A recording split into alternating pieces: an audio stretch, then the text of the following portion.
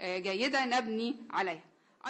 Professor Ahmed Al-Tayyib, rector of Al-Azhar University in Egypt, considers the Gülen movement a successful attempt at reform, saying that the movement is a true representative of Islam because it adopts a moderate approach. He further states that the Gülen movement clearly differs from other Islamic movements for its universal approach, rather than serving the needs of a sect, a community, or a political purpose.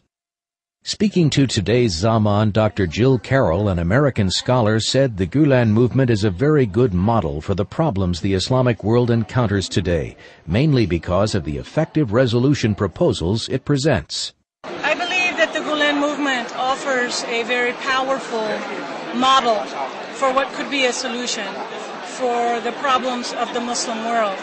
The positive thing about the Gülen movement is that it is an integrated approach with Islam as a reference point.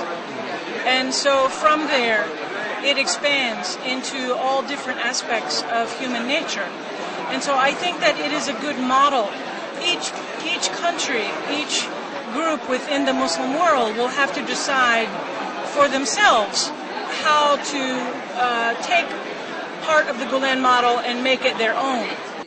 The conference has been discussing the Gülen movement, its philosophy of education and struggle against poverty and illiteracy, along with the movement's activities at both national and international levels.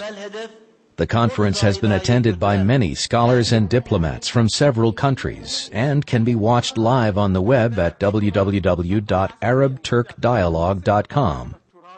The Gülen movement, inspired by Islamic scholar Fethullah Gülen's moderate views, has millions of followers in Turkey. It has also opened numerous schools around the world.